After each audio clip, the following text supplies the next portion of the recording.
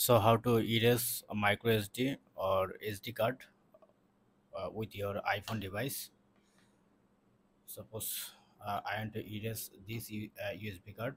You can directly input it, or you can use this kind of chip.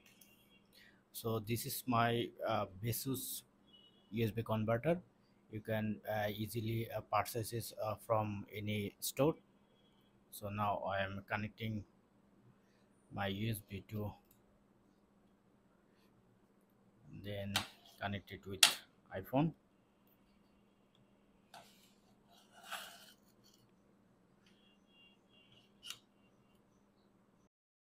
Now you have to open your file,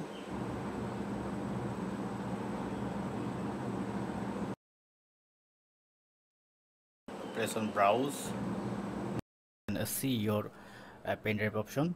This is my pen drive. So press on, if you press on pen drive, it's automatically open. So you have to hold on this pen drive, and then you can see the erase option. You have to press on erase, and once you press on erase, your data will be gone.